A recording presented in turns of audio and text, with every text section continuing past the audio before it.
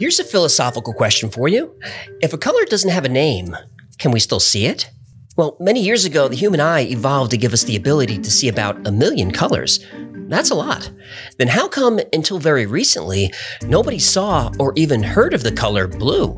Well, it's because blue just didn't exist yet. Let's find out why.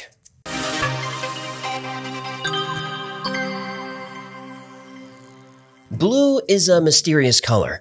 To people of the ancient world, like the Greeks, blue wasn't a color at all. This weird story starts with William Gladstone, a 4-time Prime Minister of Great Britain, and he was a huge fan of Homer. The Simpsons. No, not that Homer, Greek Homer. Oh.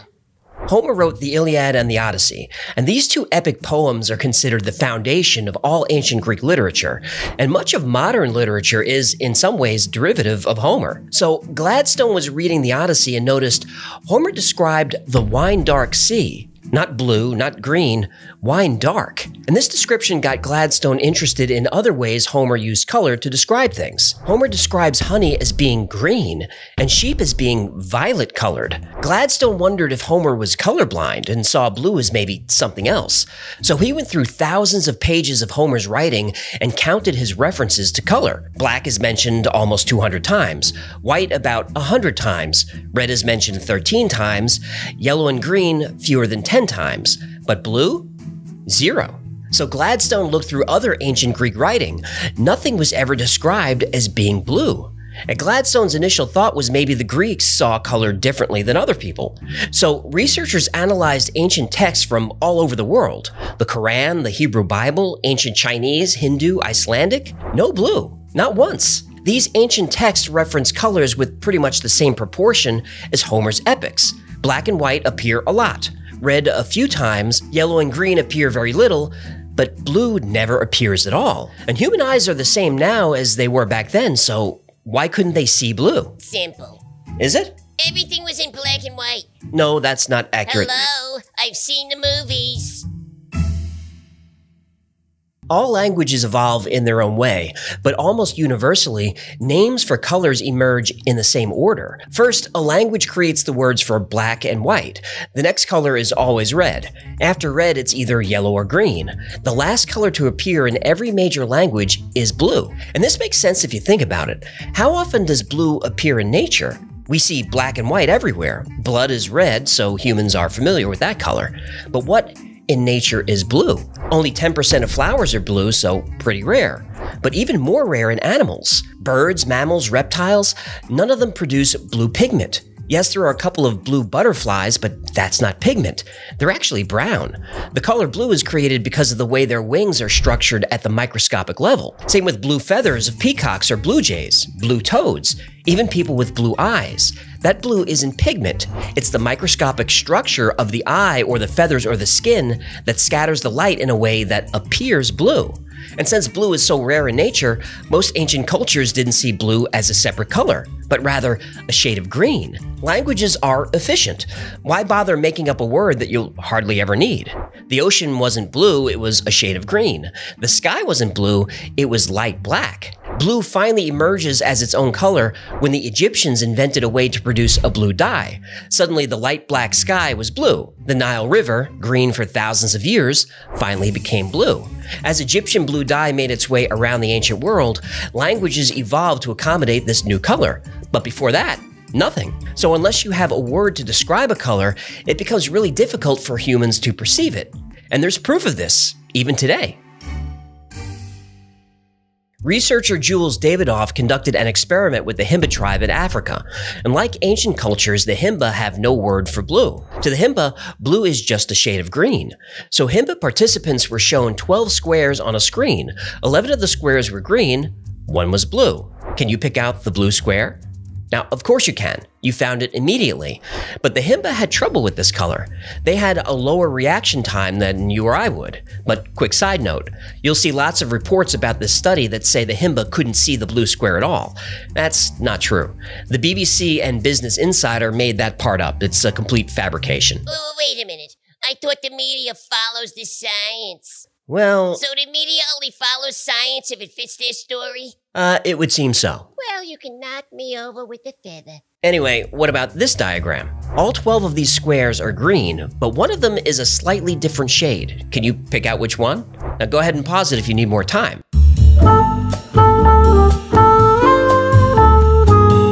Could you find it? This square is slightly lighter than the others, and most of us can't see any difference. If we study the colors and try to really focus, we might get it, but it's not easy. But the Himba, they saw this different green as easily as we found the blue square. The Himba don't just have one word for green, they have unique words and whole categories of words for many shades of green. Because of this, the Himba people are already primed to recognize them. Now, since they don't have a word for blue, they know it's different, but they can't really explain why. Here's another test. What color is this? Pink? Right. This is easy because we have a name for this color, but the word pink doesn't appear in English until about the 13th century. Before then, pink was red. A lighter shade of red, sure, but still just red. And if you tell someone an object is light red without being more specific, that color will be different for everybody. And scientists have learned that until a word is created to describe a color, people have a difficult time defining it. We now have mint green, forest green, Kelly green, and I'm sure art students and Crayola junkies can name a bunch more. But before these words existed, these colors were difficult to describe. Isaac Newton famously discovered the color spectrum, which is what colors? Roy G. Biv. Right. But where does red end and orange start? What color is indigo? Is it dark blue or is it closer to violet? Isaac Newton himself had trouble separating the bands. He initially thought there were 11 unique colors, but then he thought maybe just 5. But a week has 7 days and there are 7 tonal notes in a musical octave, and Pythagoras thought 7 was a magical number, so Newton said, F it, let's call it 7 colors. In modern science, we measure colors in nanometers, so we could say with precision that pure yellow is 580 nanometers. But Newton didn't use wavelengths, he just eyeballed it.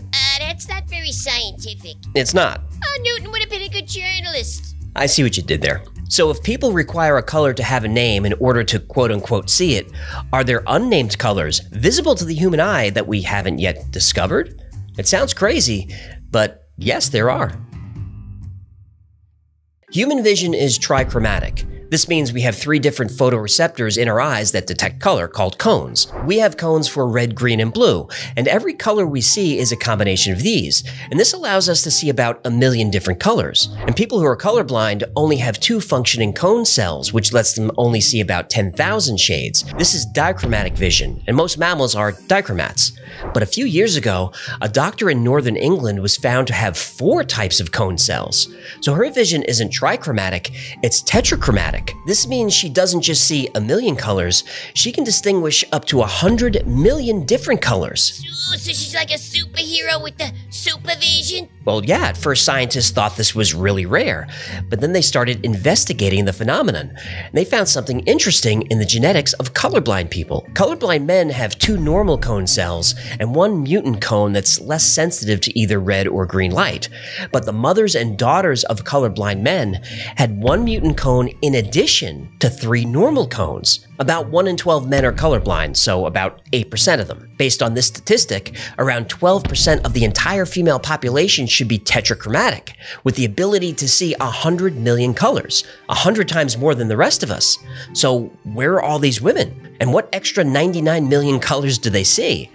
Well, they don't even know they have access to these colors. Just like the ancient people weren't primed to see blue as its own color, women with tetrachromatic vision haven't been primed to see all these new colors. So one tetrachromatic woman was given a vision test, and she was shown a sequence of colors in rapid succession. And people with normal vision see these colors as identical. But this woman was able to see the subtle differences. Her brain was primed to make her aware that some of the colors she was going to see could be different, and she was able to pick out these small changes instantly and accurately. So what do these colors look like to the rest of us? Well, there's no way to describe it. Here's a quick thought experiment. How do you describe color to someone who's been born blind? Okay, I got one. Orange is like a warm summer's day. A gentle breeze rustles the pussy willows. You can smell the honeysuckle. In the distance, the warble of a meadowlark. What are you doing, writing a haiku? I was being rhetorical. Oh, right. Yeah, colors are hard to describe. So our ancestors saw colors exactly the same way we do, but they never noticed differences until words were created to describe them. Isaac Newton learned that colors are not part of material objects. Color is just the way light is absorbed, reflected, and scattered by a surface. And if you think of it that way, color doesn't really exist. It's just an interpretation of a wavelength. Bo Lotto, a neuroscientist at University College London, said, "There's such a thing as light, there's such a thing as energy, there's no such thing as color. Color is nothing more than the product of light, our culture, our language, and our own imagination." Thank you so much for hanging out with me today. My name is AJ, that's Hecklefish. This has been the Why-Files. If you had fun or learned anything, do me a favor and like, subscribe, comment, share. That stuff really helps out a small channel. And until next time, be safe, be kind, and know that you are appreciated.